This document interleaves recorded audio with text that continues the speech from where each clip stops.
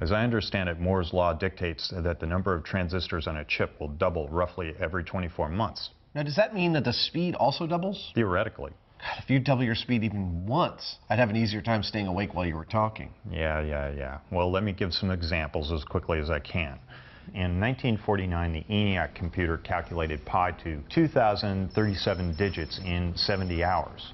Now, the modern laptop can do the same thing in 3.5 seconds, 5 million times faster than this 1950.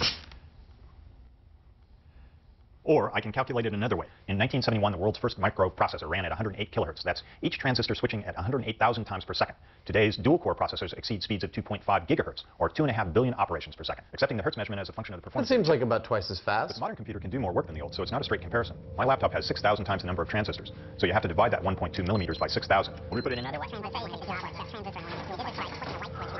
I was afraid of this. However, it does seem to confirm Moore's law.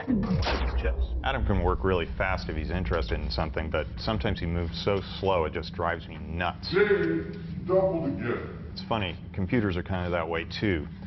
You know, I heard once that computers have some kind of built-in timer that gradually slows them down so that whenever a new model comes out, it seems really fast. Yeah, right.